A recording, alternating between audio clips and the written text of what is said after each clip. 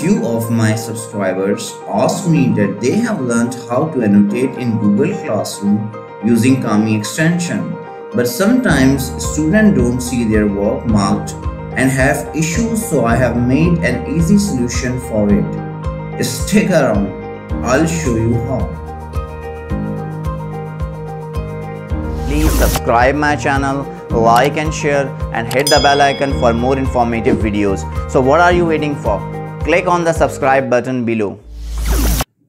First you will open the Google Chrome or Microsoft Edge and you will write classroom.google.com and press enter. Now I'll open one of my class and then go to classwork and then click on any of the assignment which you have given. So now this is the assignment the student have turned in and one is assigned who has not submitted the work till yet. So usually what you do, you just click on one of the assignment. You just check the work and then annotate it like this, for example. And then you just give the marks. For example, this 20, all are correct, and you return the work and then you close it. So this is how you usually do it. But what actually you need to do, what happens sometimes the connection of the internet is slow. So at that time, annotation using Kami is not saved properly. So when you return all the work, later on the students say that our work is not annotated, or when even you see the work is not annotated. So how to overcome this thing? You simply need to do this, that just right click on it, open a new tab like this, and then again right click, open a new tab, and then again right click and open a new tab. These all assignments are open in different tabs which you can see here on the top. So it will take a while to open.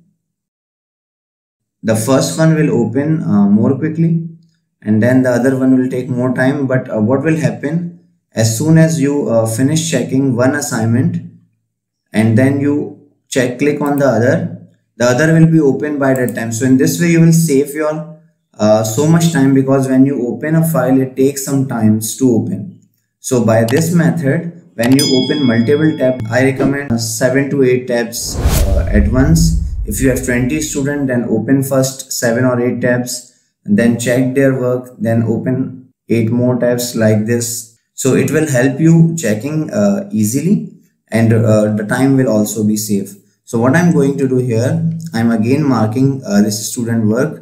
This is correct, so I'm putting right, and then there is a mistake here, for example. So just I'm marking it and then I'm clicking it again. So, and this is also correct. So I'm giving 18 marks, okay, and I'll be clicking here on return, and I'm again clicking on return. Now I will not be closing this tab directly. What I'll do, I'll just click on the next tab and then I'll mark that student also. Now let's say this is marked. So now again I'll give marks, and then again I'll click on return, and now I'll click on the last tab. So this is the last tab, and you can see already the marking is there because I have checked it. My internet speed is good, so that's why I immediately close it last time, but it is still marked here. If this is not marked, it means that the internet speed was slow. That's why it wasn't saved.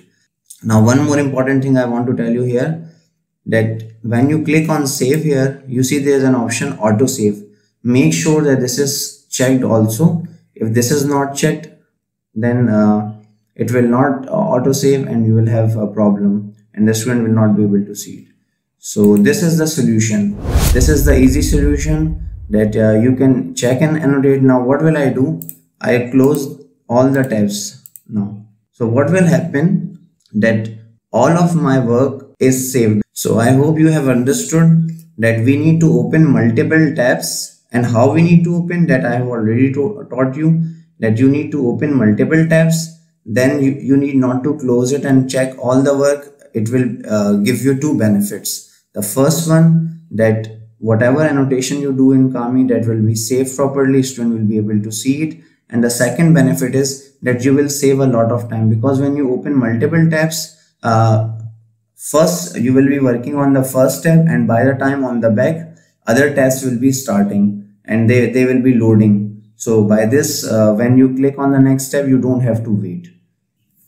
If you find this video helpful, then do give me a like, subscribe my channel, and share it with your friends and family so other may benefit too. Good luck, take care, Allah Hafiz.